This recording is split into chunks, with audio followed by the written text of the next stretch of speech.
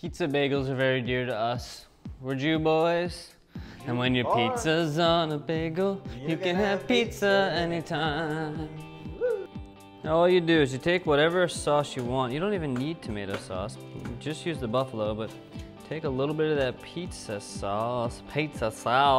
Now I like to add some of this chicken next. Chicken, sliced chicken. I'm having a little bit of buffalo right now. Oh, yeah. Now for the matski. It's the important part. It's the important. The more shredded mozz, the merrier.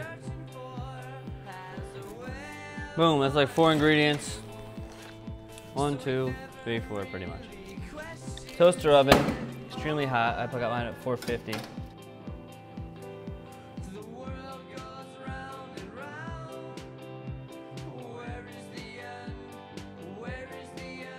When your bagel's on a pizza, it means that you were Jewish growing up.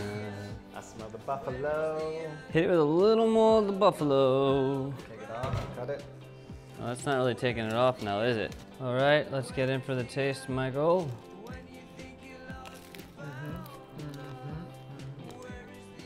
How many memories? Buffalo. Don't burn your mouth. You know who you are.